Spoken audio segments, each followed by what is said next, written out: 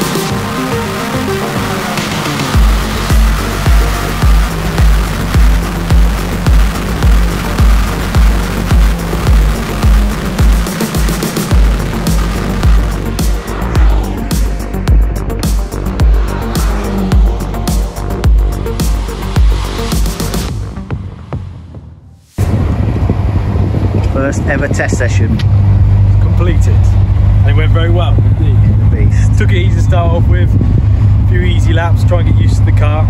But the car handles really well. I mean, you can throw it into corners around like hairpins, pretty much third gear flat out, and it sticks very well. So we are very happy with the way she was built. Oh yeah. So, as you may have noticed, this is not my race suit, and we are not sat in a race car. We were a minute ago. Yeah. Then it went a bit wrong. Things went wrong.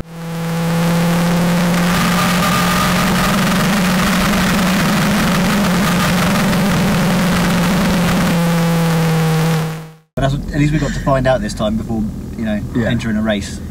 And it probably doesn't mean we've got to change an engine in a gearbox, which is always a good thing as well. I just think one of the fuel pumps is packed up. Yeah. So hopefully that's it. But it's spluttering and stuff, and we didn't have a spare. And we've got to travel all the way back around the M25 again, so we've only missed one last session, so we thought, it's not that bad really. But we had a really good morning.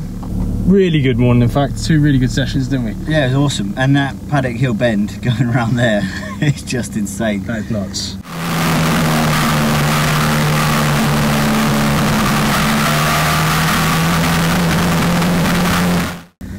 Once you hit the bottom and then you feel the car sink in, it's nuts. It's awesome. Awesome little track. We was only doing it Indy as well, so we were only on the short circuit. We can't wait to come back and do it for proper in the race. And that thing handles around the corners. Christ. It really does. It sticks like, you know the saying. Yeah. Yeah, that one.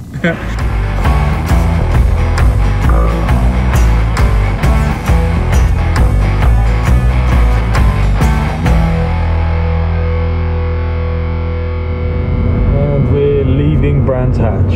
Sad faces. So we got the race car back in the workshop and had a look at it, and it turns out we was right. It is a fueling issue, and we basically worked it out pretty easy because we looked at the fuel filter. There's no fuel in there, so we was pretty confident that the low pressure fuel pump had gone kaput. Luckily, a nice chap called Tim Penstone Smith has recommended one that we've ordered. That should come pretty soon. Get that fitted, and she'll be back on the track. So once we get the fuel pump done, she should be back ready to roll. The brand's test day was still an epic day, even though we ended on a tiny bit of a low, to be honest. We wanted to leave a little bit early because we were coming around the M25 and that's always a nightmare. So we wanted to beat the traffic, we managed that. Still had time to get to the pub for a quick one. Yeah, so hit the like button, hit the subscribe button. Make sure you continue to follow us because there's loads more coming. Now we've got time. Yeah, thanks for watching and we'll see you next time. Cheers.